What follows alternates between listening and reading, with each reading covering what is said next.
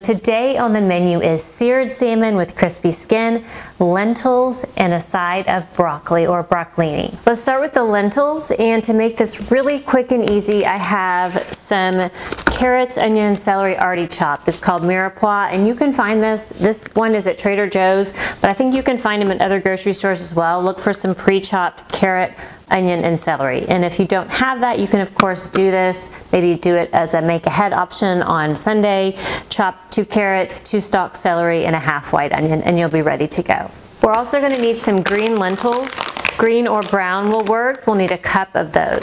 I'm going to turn the heat to about medium high. We'll add some olive oil in there, about a tablespoon or 2, and then our vegetables. And those can just all go in together.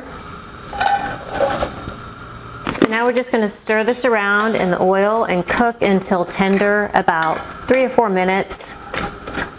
Now while that's cooking, we'll prepare our garlic. I've got a few cloves here. And to peel those, I'm just going to use this silicone tube. It makes it so easy. You just pop your garlic right inside and roll that with some pressure. And out comes your peeled garlic. Now I'll take our garlic and the garlic press and just press that right in with the veggies there. And then just give that a stir.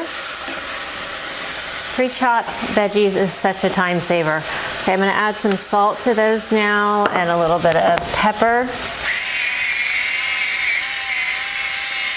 Everything's starting to smell so good already. All right, now for the lentils, we're going to use green lentils. You can use green or brown. You'll need 1 cup. So what I'm going to do is measure out 1 cup here.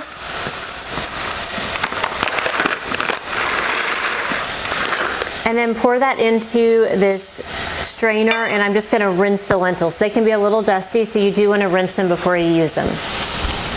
And now we can add our lentils right to the vegetables there. Next step is 4 cups water or broth. And I like to use a mix of about 2 cups broth, chicken or beef, and 2 cups water. You can change that up however you like. You can use veggie broth if you want to keep it vegetarian. You could use all broth, or some homemade stock would all be lovely. So we'll give this a stir and pour this in.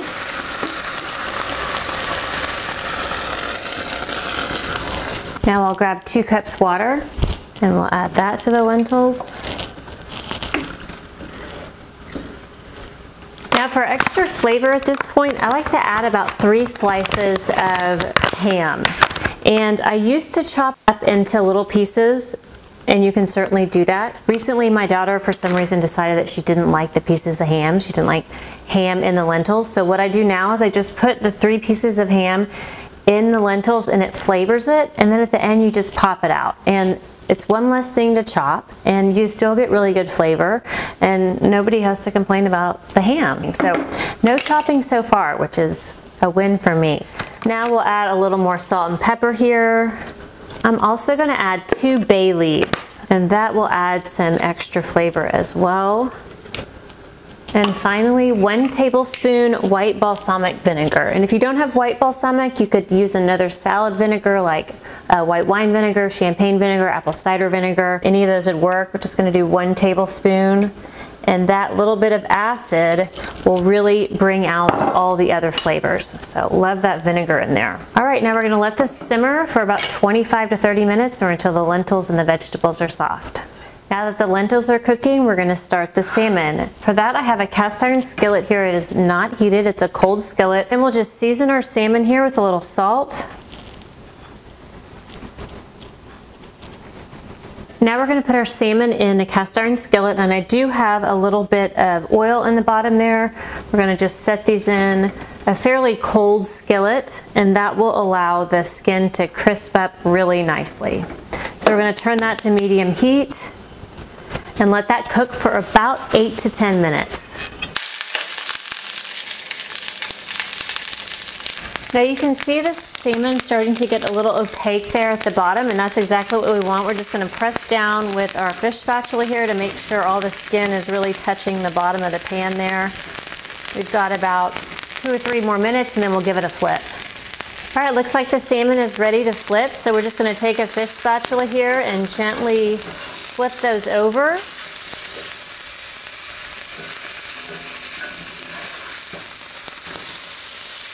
Looks great. Look at that yummy crispy skin back there. It looks so good. Make sure it's nice and seasoned. Now we're actually going to turn off the heat and let the salmon finish cooking for about 2 or 3 minutes.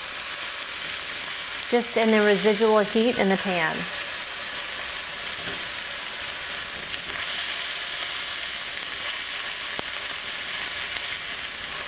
Pressing it down can help you get a nice sear on all parts of the top as well.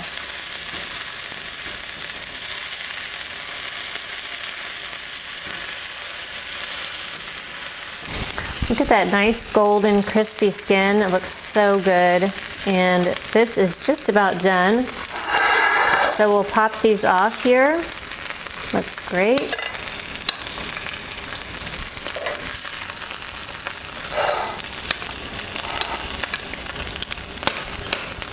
And then add a little pepper to our salmon here. And that is ready to serve. So for the broccolini, I'm going to heat a big skillet over about medium heat. Then we're going to add some olive oil to the pan. And if you don't have broccolini, they happen to have this at Trader Joe's, so I grabbed it. But if you don't have it, regular broccoli will work just fine. So I'm going to just trim this broccolini a little bit on the edges there. And then we'll put this in kind of an even layer in the olive oil there. We're going to add a nice pinch of kosher salt to that.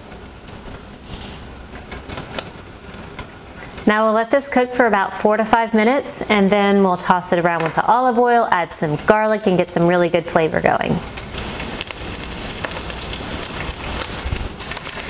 Now we can give our broccolini a toss here. We got the nice sear on one side. We'll kind of give it a toss and let the other side get some nice golden color. Now we can add some garlic to that. I'm just going to use my garlic press here again and just squeeze some garlic out onto that broccolini. And then we'll just cook for about 6 more minutes until the broccoli is nice and tender.